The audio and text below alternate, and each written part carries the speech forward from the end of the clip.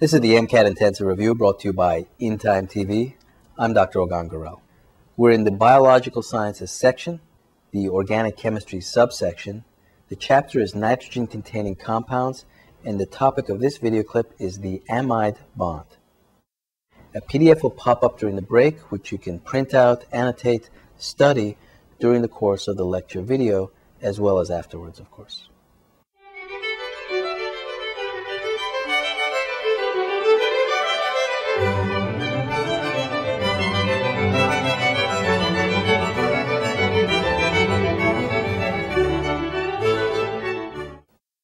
The amide bond.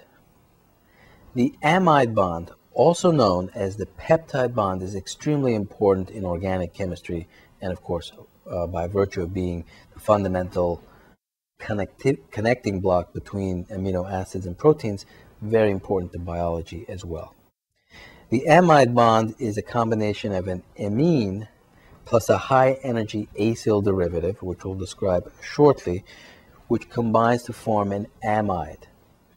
This amide has the unique properties of planarity, it's a plane, as well as stability. And these properties of planarity and stability account for the properties of the amide bond, and in particular, obviously, because the amide bond is a peptide bond. Let's look at first the properties of the amide bond, and then we'll talk about how the amide bond is created. The amide bond, or amide, is a carbonyl, carbon doubly bonded to oxygen, with an amine attached to it. And here we have the brackets indicating that this carbonyl amine complex, the amide, is in fact a resonance form. Resonance indicating that there is delocalization of the electrons among these three atoms, the oxygen, the carbon, and nitrogen. This is the first resonance form, which shows a doubly bonded oxygen. The second resonance form, which is the minor resonance form, this is the major one, this is minor but not insignificant, shows a doubly bonded carbon-nitrogen entity. And of course, to create that resonance form where the lone pair of the nitrogen comes down to form the double bond with the carbon, and the pi bond of the oxygen goes out to form an extra lone pair on the oxygen, creates this charge distribution or dipole, so that in an amide, the oxygen is actually slightly more negative than a normal carbonyl, and the nitrogen is slightly more positive than an amine. The other implication of this, as you can see, is that there is some double bond character to this carbon-nitrogen bond, which is very important, as we'll talk about very shortly. So the amide is, in fact, a resonance structure in which there's delocalization of electrons over the three atoms of the oxygen, the carbon, and the nitrogen. And this, of course, is the amide. This resonance of the amide or peptide bond results in two properties. Stability. Why is it stability? Because the carbon-nitrogen linkage, which is the actual amide linkage, is more energetically stable than a pure single bond. Not quite as much as a double bond, but more energetically stable than a single bond. It has what's called partial double bond character. And hence, the carbon-nitrogen linkage is very stable relative to a single bond. That's important. Proteins being the actors, if you will, on the stage of life, where drugs bind to, where proteins can be used to turn on regulation. Proteins are part of muscles. Proteins add additional strength to bone, etc. Proteins do almost everything in life. They are relatively stable. The other aspect is double bonds, carbon-nitrogen double bonds, are planar. The pi bond is a planar bond, so that there is actually not only stability but limited flexibility around that bond.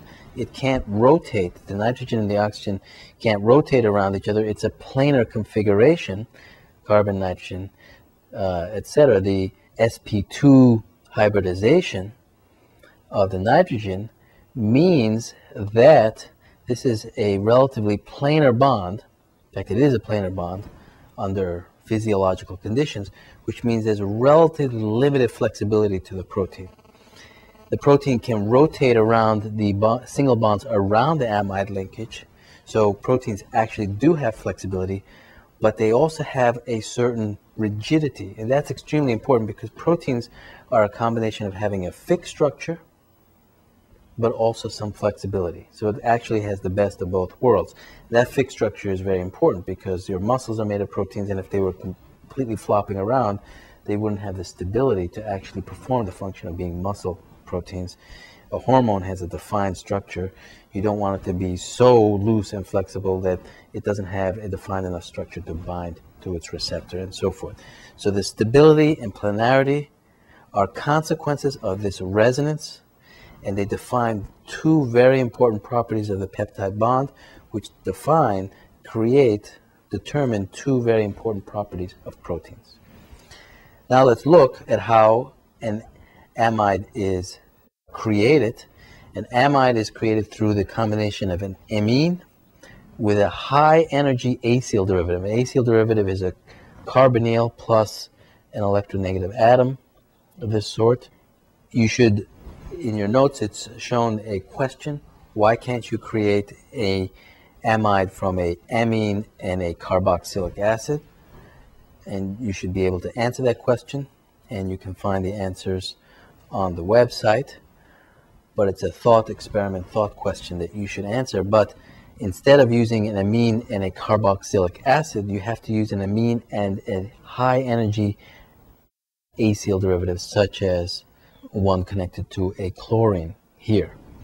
In biology, the high energy acyl derivative is actually connected to a tRNA as an ester. So this nitrogen has a lone pair, attacks the electrophilic carbon of that acyl derivative, and then the doubly bonded, the pi bonds in the double bond to the oxygen then go out to the oxygen, and you get a tetrahedral intermediate here. And that tetrahedral intermediate is actually has a separation of charge with unstable electrons on this oxygen, transiently there as an intermediate. Those electrons come down to push out the leaving group, which in this case is the chloride, and that proton transfer also occurs. So loss of chloride, leaving group, and proton transfer, you lose hydrochloric acid, and you get the amide.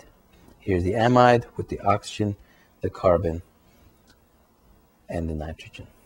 Again, the central idea is you cannot form an amide from the reaction of an amine and a carboxylic acid. Instead, you need an amine plus a high energy acyl derivative, such as we see here. And that, through these sequence of steps, forms the amide. So in summary, the amide bond is extremely important. It is created from the combination of an amine plus a high energy acyl derivative. The amide is also very important because it has the properties, because of resonance, stabilization or delocalization, molecular orbital delocalization, has the properties of stability and planarity. These very important properties ultimately determine key features of proteins that make life possible. This concludes the video clip on the amide bond.